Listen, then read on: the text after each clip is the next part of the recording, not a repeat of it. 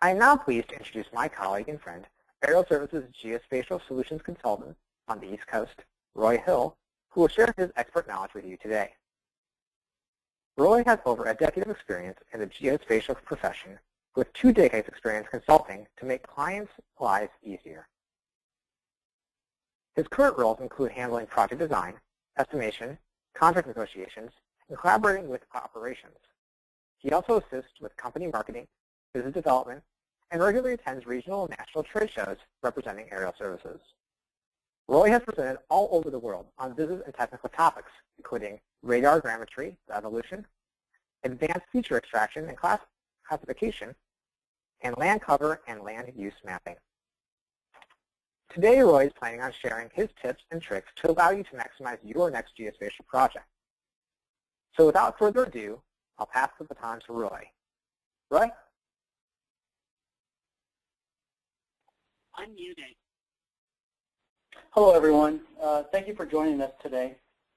As Joshua said, my name is Roy Hill, and I'm a Geospatial Solutions Manager with Aerial Services. And today I'm presenting on key points to maximize your geospatial data project. This presentation is more philosophy and general based rather than technical and detail based. I intentionally did this because today's audience has a wide range of experience, knowledge, and understanding of geospatial remote sensing, as well as different levels of access to both internal and external consultants. Because of this wide variety among you, the intention of this presentation is to provide you general guidance and to encourage you to think out of the box when developing a geospatial project.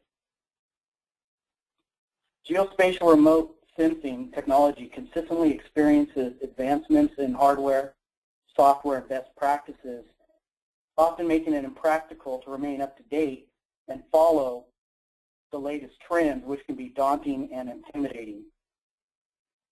This presentation will briefly highlight some key points so that your consultation will result in the best value, information, and solution for drafting a request for proposal so your geospatial project will be successful.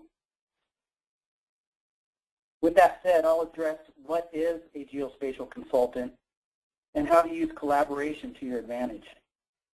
I'll discuss how project tolerances and specifications can affect pricing, and a few warnings when requesting and negotiating price. I'll also provide suggestions on some criteria to help you select the correct and most qualified geospatial firm for your project and organization.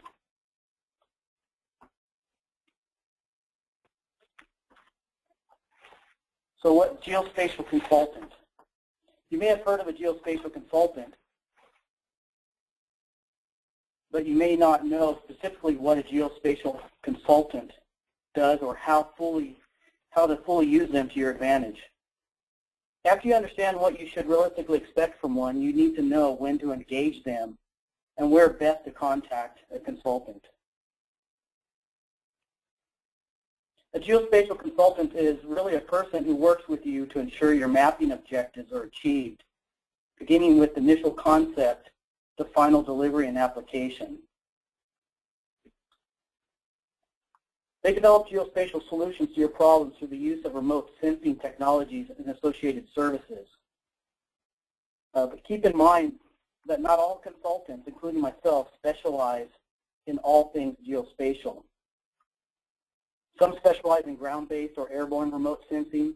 Others specialize in GIS. Some work only from satellite imagery. And some are just generalists. Now, I'm not implying that one consultant or firm cannot manage related disciplines outside their specialty area. However, it is important to ensure the consultant has experience in the areas needed for your project.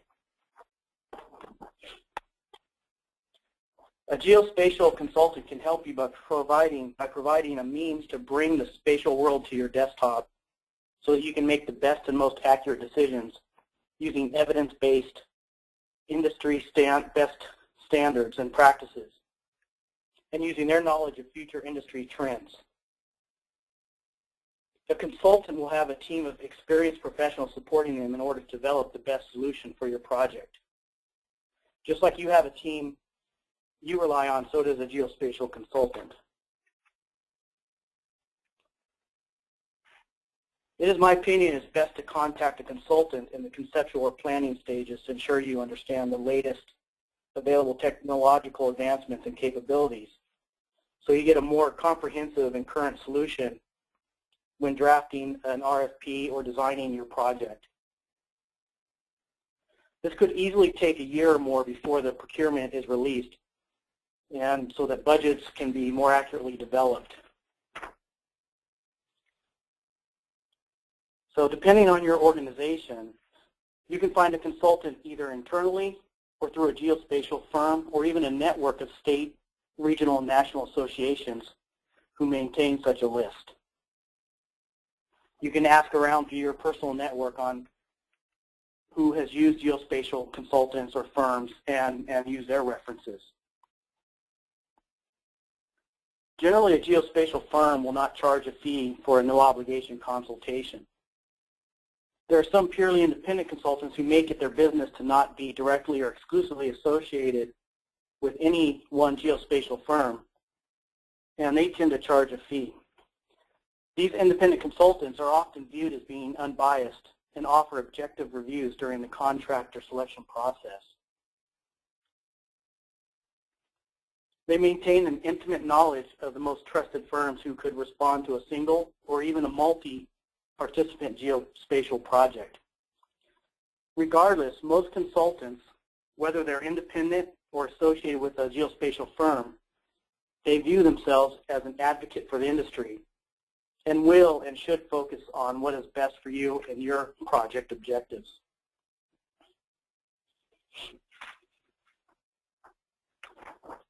So now that we know what a geospatial consultant does, where to find one, and what to expect from them, I believe one of the important aspects of utilizing a geospatial consultant is to bring them into the collaboration process. I feel the collaboration process is critical to any successful project. Collaboration with both internal and even external stakeholders will ensure that the intentions of the project are achieved. Intentions are not always evident in what you ask for, so that's why it's important to discuss with all stakeholders, both internally and externally. Often I've seen an RFP that doesn't effectively communicate the true goal of a project, which results in a client receiving what they asked for rather than what they needed. So what are some ways you can avoid this situation? I think the first and important is to understand as a data owner and user what the intended use of the data will be. And consider other potential stakeholders who may benefit from the data so that their needs can be considered when developing a scope. Another often overlooked potential of a project is the data remining aspect for future needs. How do you use data once, collect it once, and use it multiple times is what I'm referring to. During this stage, I encourage you to avoid dictating how the specs should be met. This can eliminate other viable and possibly more cost-effective sensors or methods. The collaboration process will allow the consultant to design the how to get it done part of the intended objective and not just fulfill a cookie-cutter request. So now that you understand the intended use of your data and you've spoken to your internal stakeholders, it's important to really involve the consultant. As mentioned in the previous slide, involve the consultant as soon as possible. Involving the consultant sooner than later will increase the odds of satisfying the stakeholders and satisfy all stakeholders and acquiring the correct and intended data is delivered. It's important to involve all stakeholders even within your organization, as I mentioned before, so that you understand their needs.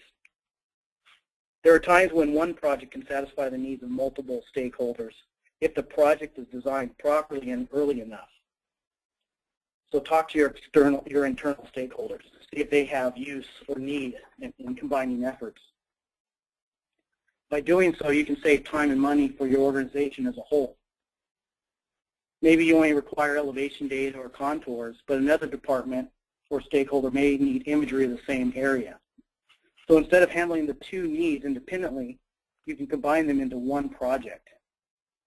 So telling the consultant what your combined needs are will allow them to design a solution that will deliver the multiple data sets as one project, thus avoiding unnecessary costs and time. I really encourage all of you too to ask questions, ask a lot of questions, so that both you and the provider, the consultant, are confident that all aspects of your project are addressed and understood. Along with asking questions, provide as much information as possible about your needs, about the project, what your intended use is. Tell the consultant what your intentions and expectations are of the data. What answers are you expecting from the data?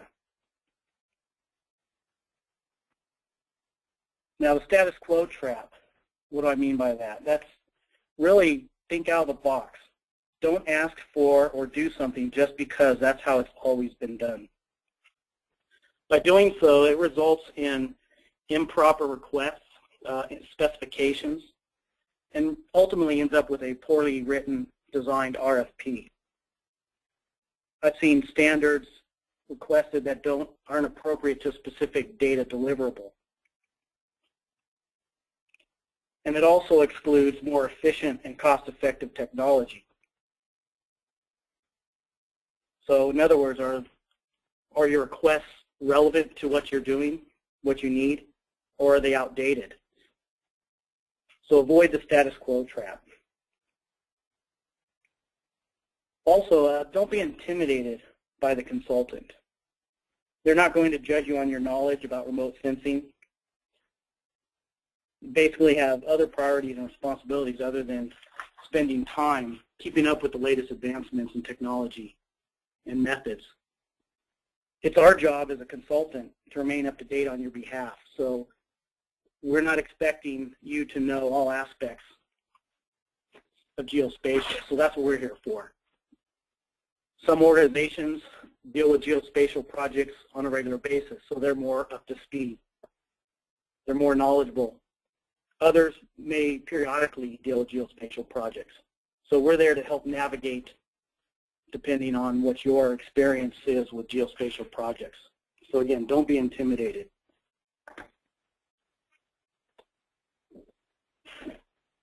Time, cost, quality triangle. I want to point out that the term quality in this case is more of a question of tolerance to your project specifications, and they're really not meant to infer a lack of data quality. Data quality should always be expected and delivered regardless of what project deliverables and specifications you have requested or need. Even if you aren't familiar with the textbook concept of the time, cost, quality triangle, I think most of you manage this in your professional workday. It's important to maintain the three aspects of the triangle, but there are times when one aspect is compromised in order to compensate for the other two. Generally, this occurs due to improper planning or expectations or even factors that are out of your control. Collaborating with your consultant, though, will help mitigate the variables that could affect those three aspects of the triangle.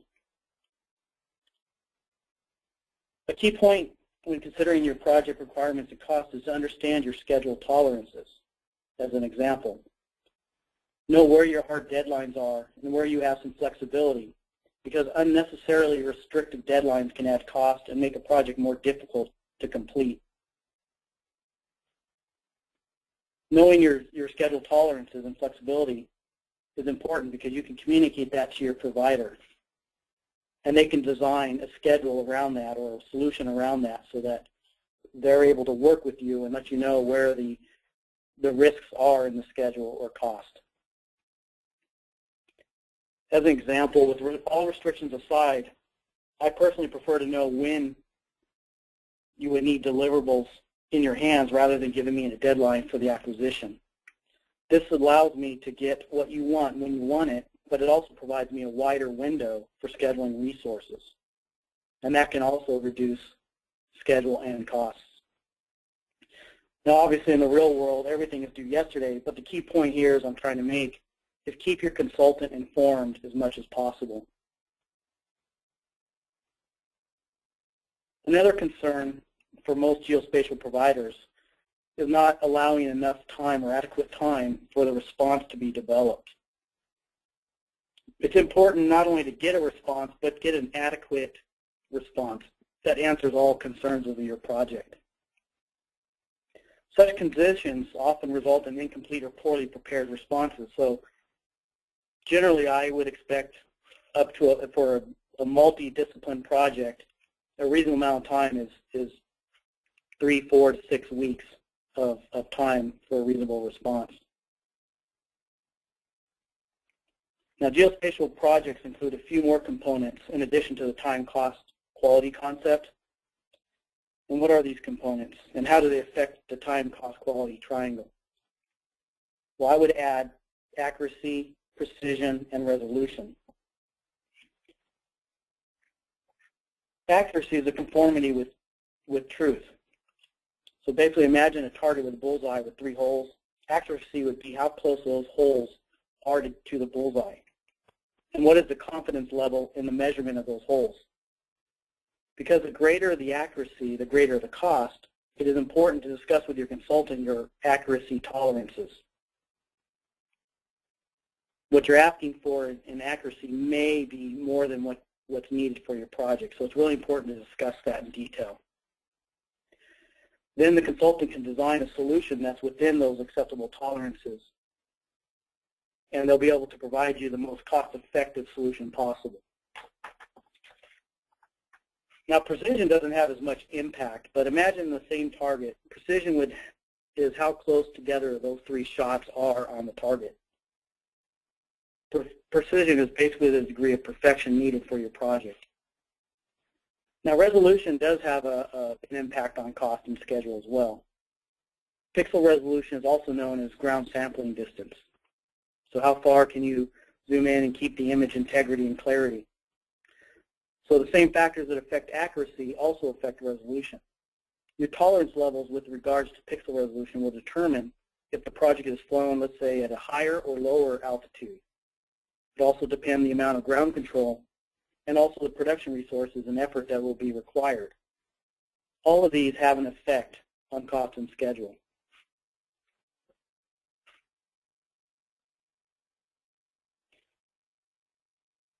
There are many other project-specific variables not discussed today, so it's important to initiate discussions with the consultant.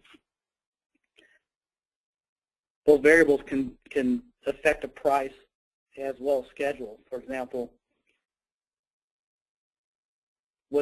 can you access the area? Is it easy to access? How much ground control do you need? Those type of variables will come into play. Now, if you're not familiar with different standards, you can also follow a variety of mapping standards that are outlined, that outline conformance criteria such as accuracy, labeling, and quality checks and assurance practices.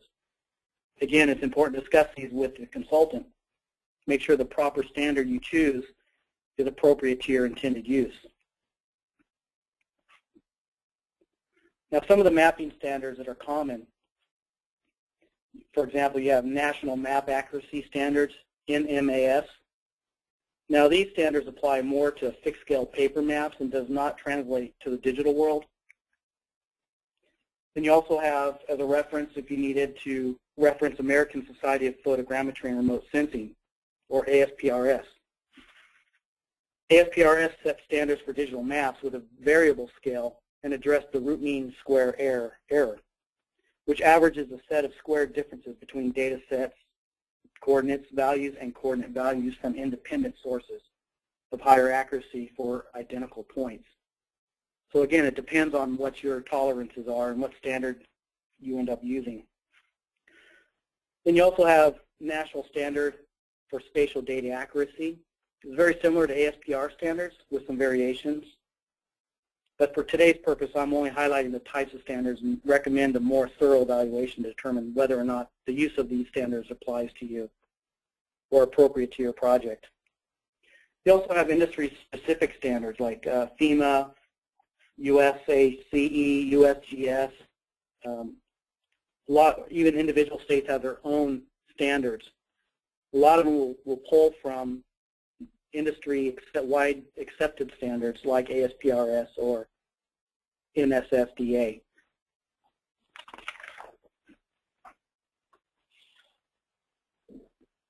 Now, price considerations. Geospatial projects are not a commodity and typically have specific variables that will affect price, as I mentioned earlier. You'll get a more accurate and realistic price if you consider each project individually rather than try to extrapolate a price based on a project that you've done similarly in the past. Some of these variables, as I mentioned before, are the project elevation or altitude. That can affect how it's flown. As I said before, access to the area for ground control. So if you need a lot of ground control and the area is remote, it's going to require more resources and time to set that ground control.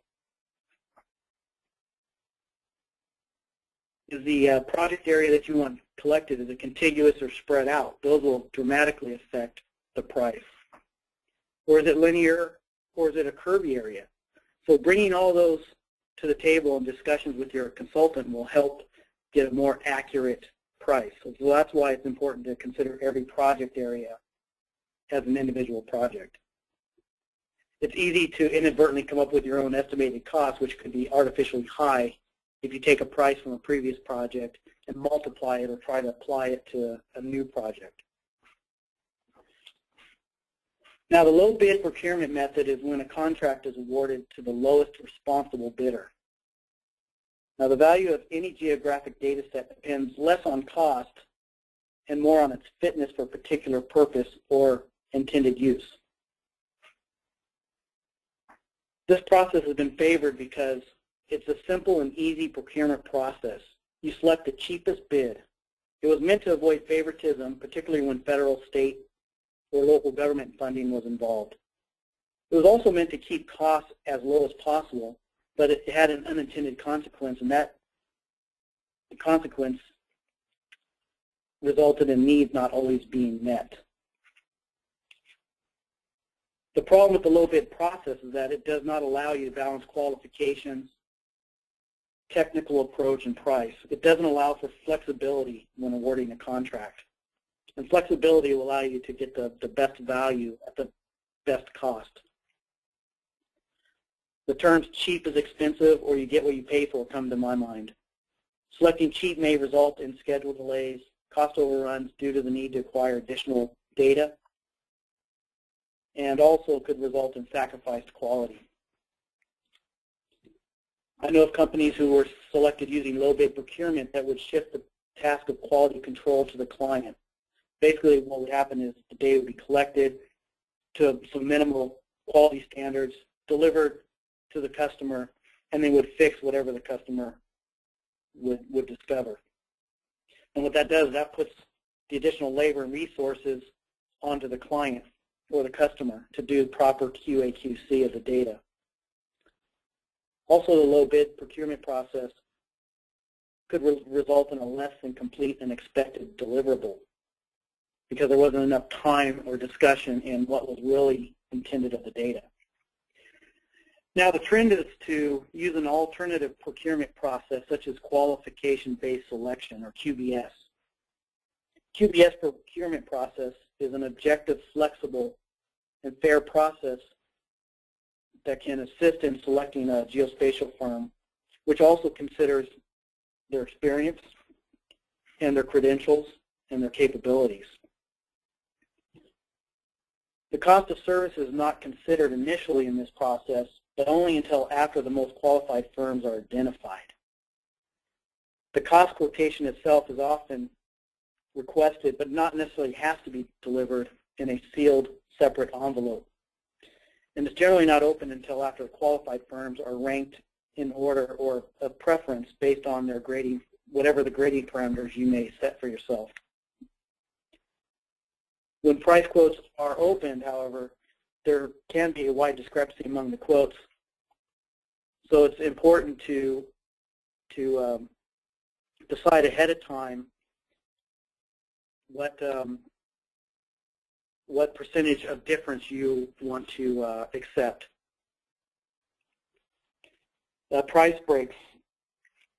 Another consideration when working with geospatial consultants is the size of the project, to determine where the price breaks would come into effect. So in other words, larger projects have a lower price per unit. So it's important not to multiply an estimate from a smaller project area and apply it to a larger project. As I mentioned before, that'll give you an artificially high price, or at times a low price.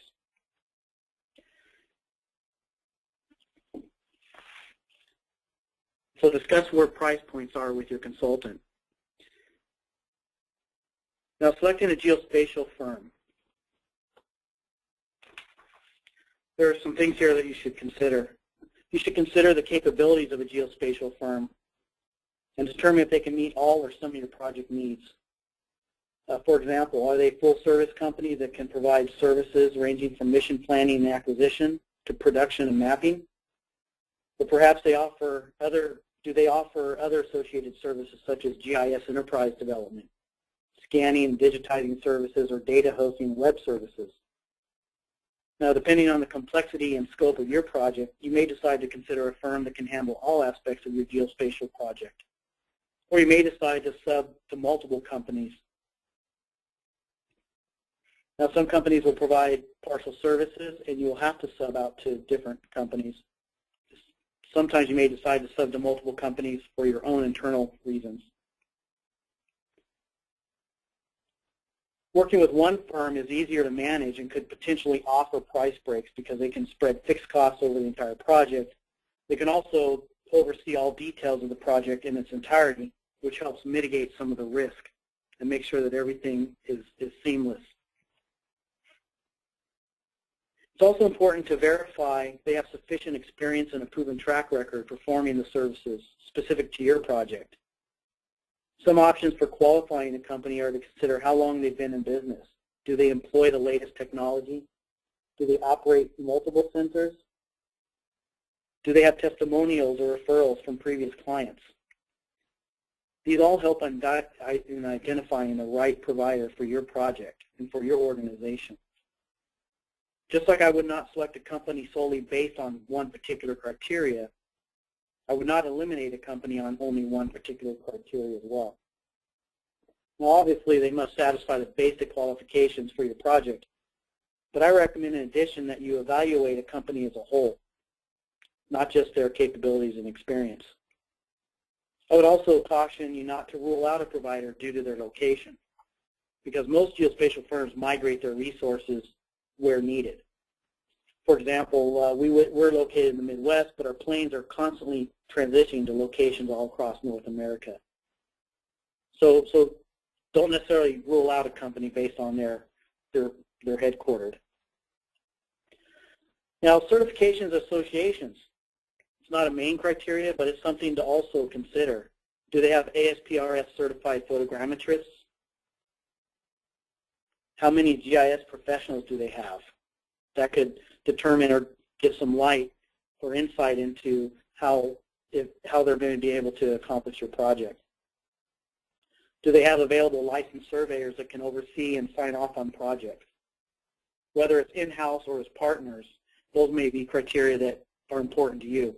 So it's really up to you to determine what's important to you, but these guidelines will at least give you some thought in asking the questions necessary to find out if they're qualified enough for you and your project.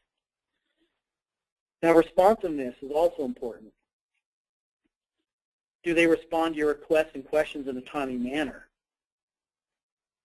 I think you should expect a certain level of urgency from a geospatial consultant, regardless of whether you have a contract, awarded contract, or a project with them. Now, obviously, they'll need to prioritize your request, but ultimately, they should respond appropriately. And I think a good geospatial firm should treat a small project just as important as a big project. So those are other criteria that may not affect the quality of the data, but it will show you, give you some insight into how well you're going to be able to work with them or deal with them if there are problems, or if you need to communicate changes or issues. Those are all important. Now, some other special designators I would consider. Are they veteran-owned? Are they disadvantaged, minority-owned, small business, women, a woman-owned business? Those designators have some effect on the type of project that you get awarded, particularly if there's federal funding involved or state funding. Those state and federal funded projects have a lot of set-asides that have to go to some related type company that might meet those special designators. Now, you don't need those for your private projects, but it's something to also consider when looking at a geospatial fund and knowing what the funding, where the funding is coming from, and what your customers may request of you. Now, another thing, terminology. Now, I didn't want to get too involved in terminology in this presentation, but it's important to be familiar with some terminology. For example, what's the difference between a DSM, DTM, a DEM? Relative accuracy or absolute accuracy. So these things are somewhat important. So when you're talking with your consultant, you're talking similar language. Now, there's a variety of resources out there that you can do some due diligence and research to better understand these terminologies. We pulled some from ASPRS and put them on our website, which the link is provided here. But there's multiple places where you can learn the terminology. So you don't need to know every piece of terminology, but just be somewhat familiar. If you're talking with a consultant and you don't understand a term or what it really means, question them on it. Ask them so that you understand, because that's going to make a better, more productive discussion and collaboration process. Some of the different standards out there that I mentioned before, USGS accuracy standards, we provided a link there. NMSA standards, there's a link. So I'd encourage you all to, if you're not familiar, go research these sites and better understand the standards and determine if they apply to your project or if you want to use your own specific standards. But again, talking with a geospatial consultant, whether it's internal, external, or with a firm or independent consultant, it's important to really discuss those with him. And then ASPRS is a good resource to also research. So I would encourage you, as you have time, to start looking at those various resources. Now, I know this is a short presentation, but like I said, the intent was to encourage the collaboration process, give you some food for thought, some criteria on deciding how and who to use, and just to kind of really get you thinking out of the box. Now, because it's a short presentation, I'm sure I haven't addressed all your concerns today, so if I haven't, I encourage you to ask questions here, or at a later date, contact a geospatial consultant, whether it's us or somebody else, and ask those questions. And then we can, as a consultant, we can work you through the process, discuss specific questions, or even a project scenario. We'd encourage you to just open dialogue and communication with someone in the industry that may be able to answer those questions for you. Now again, that concludes my presentation, and I encourage questions. I encourage follow-on. I encourage you to communicate and discuss with a geospatial consultant, and I thank you for your time. And I'd like to pass this over to Joshua so we can maybe answer some of these questions that are online today. Thanks, Roy. That was a very informative and useful presentation. We appreciate your taking the time to prepare that material and share it with our group here today. As Roy mentioned, you can feel free to send in your questions at any time. You can use the question pane as part of the GoToWebinar window. So any technical or maybe tactical questions that might have been spurred during the presentation, feel free to chime in with us at any moment. One other note I'll make is that we will be providing a link to the slides, the links that were just referenced at the end of the presentation, and a video version of this presentation after the fact, within about a week or so, to your email that you provided when you signed up. So you'll be able to review all this material or share it with others at that time. Okay, Roy, so let's start out with a first question here, which is, as far as the different types of geospatial data that are out there, I mean, in aerial services, we work with LiDAR and orthoimagery, and we do some software-oriented work as well, and terrain data and all this kind of thing. Is there any particular type of data that's more complicated to have this collaboration and scoping tasks to accomplish, or are they all kind of equal, or can you tell us a little bit about the connections between those, or variants between those different types Sure. of collaboration projects? Yeah, I think it's not necessarily one particular technology that is more complicated than another, at least for what the derived products are. They may be for the production process or for the provider, but as a user or data user or owner of the data, it's really up to, I wouldn't lock into a specific technology. It's really up to deciding what you're trying to get out of it to determine what technology that could be.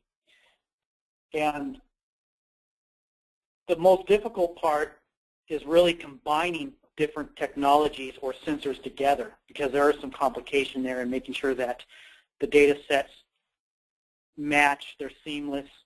So I wouldn't necessarily say one is more complicated than the other. It's really up to your experience. If they're all fairly unfamiliar to some degree, then it's time to start asking questions on all sensors and let the geospatial consultant kind of help guide you through that to determine what particular data set or technology is used. So I hope I answered that to some degree. Yeah, that's helpful. Thank you. Okay, so our next question is in regards to, I guess you had that slide a few slides ago where you were talking about what to look for in a geospatial firm. But even before you can get to the point where you're making decisions about which direction you want to go, can you give some offerings to, just identifying, even your short list of who you want to send an inquiry to, or who would you contact? How do you narrow that down to find the best grouping of consultants/firms that can help you with this process? I mean, I could see going to an event and going to a trade show, and you might walk through and there's a half a dozen or a dozen different firms or consultants that do this kind of thing. How do you narrow down which one to talk to? Is there any kind of quick hits things you should look for right off the bat? Well, it's just like anything that if you were to go out and purchase something and you weren't real familiar with who to reach out to, you just want to cast a wide net. It comes down to just asking questions, because you're not committing to any one particular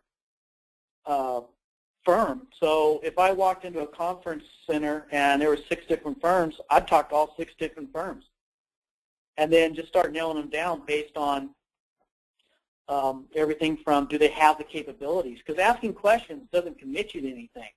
So you ask questions until you get a satisfied answer, and until you feel that you've identified a few that you're comfortable not only from a capability point of view of delivering what you need, but also there is some I don't want to say personality involved, but are you comfortable working with them? Can you just talk to them? Are they, you want to be able to get along with the firm that you're working with, because it's no longer just deliver data, pass it over, and that's it. It's more relation-based to some degree, not completely, but underneath the priority of your project, it can be a relation-based, depending on if your project is a big job and it's going to take some time and there's going to be a lot of communication back and forth. You want to feel comfortable with them.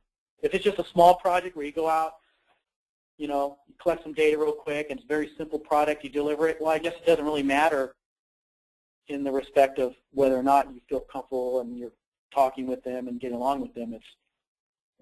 That's not as important. So I would say just ask questions. Even ask around in your own industry. Who have they used, or do they have any references? So just like anything, ask questions and ask around. Do some research on the web. You know, just until you've identified somebody, that's what I would recommend. We have a related question that came in here, Roy, asking, are there any national organizations that might help you find qualified firms? I mean, you talked about ASPRS and some of the standards-based organizations. Are there any associations or organizations that could help in that regard? Yeah, Josh, I'll probably let you, because as the marketing director, you really get involved in these. But there are lots of organizations and associations out there, anywhere from state associations and organizations to national organizations. Sure. So yeah, I guess I think you're referencing the fact that at least here in Iowa, we're, you know, as Roy noted, we're based in the Midwest. We have our statewide Iowa Geographic Information Council in the state. That's one organization that might, most states have something like that, a GIS coalition that might be able to help reference some firms that have done work for others within them, like Roy was saying, just asking questions of colleagues. We also at Aerial Services are involved with MAPS, which is a national organization of firms like us that do remote sensing. And there's quite a few firms involved there that will give you a nice long list of potential firms to consider as well that aspire to provide quality work like we do. What else, Ryan? Any others that I'm forgetting right now? No, it all depends on where you're based. For example, I'm located in Maryland, even though our office is in Iowa. There's organizations here, Maryland State associations that I belong to that also could help you. But if you're in your own state, a different state, I would encourage you to reach out to some of them. And I can provide a list. I can pull some organizations for you if I know where you're located and try to help you there. But it's really based on you know, their state and national organizations. Okay, Roy. So another question here is in regards to, you know, kind of what's the hardest question? What are some of the hardest questions that you may have gotten from clients that that maybe you didn't address during the talk? You know, what are some of the things that come up from time to time with your clients that are the real hard ones that you had to go back and talk to all the photographers back at the office?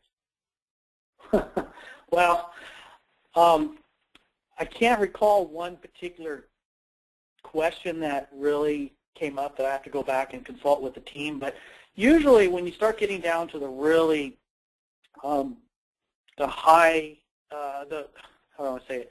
Those projects that have very low tolerances and a degree of high accuracy, those I really need to sit down with the team and discuss to make sure that the sensors have the capability of meeting those. Because sometimes it depends on the environment that the project's being collected in, the geographic environment. So that's probably one of the ones that really have to sit back and really discuss to make sure that those accuracies and specifications are met. If there are loose accuracies and specifications, it's not so difficult to say, yeah, we can do that. So that's really about it. Okay, great, thanks. So I think we're wrapping up on the questions here, but I have one more with regards to just how we get in touch with you, Roy. You mentioned that you'd be willing to chat with anybody about questions from this event, of course, and as well as any project-oriented stuff if there was anyone that would like to collaborate, but we didn't see any of your contact information. Can you provide that? Yeah, I will, and I apologize for not having that on the slide. My contact information is on our website at www.aerialservicesinc.com. But my email is RHILL at aerialservicesinc.com, or my office number is 240-347-9819. And we'll be sure to include contact information, not only for me, but for our organization on the slides when they're released, when we send those out.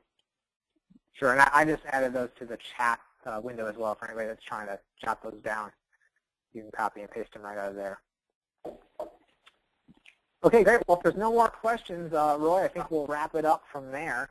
I want to again thank all of you for joining us today. Do not forget to fill out the survey as you exit today. It will pop up in a window when you close the webinar window.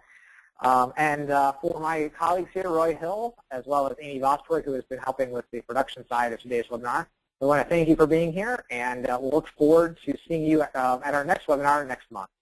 Thanks again. Bye now. Thank you. Bye-bye.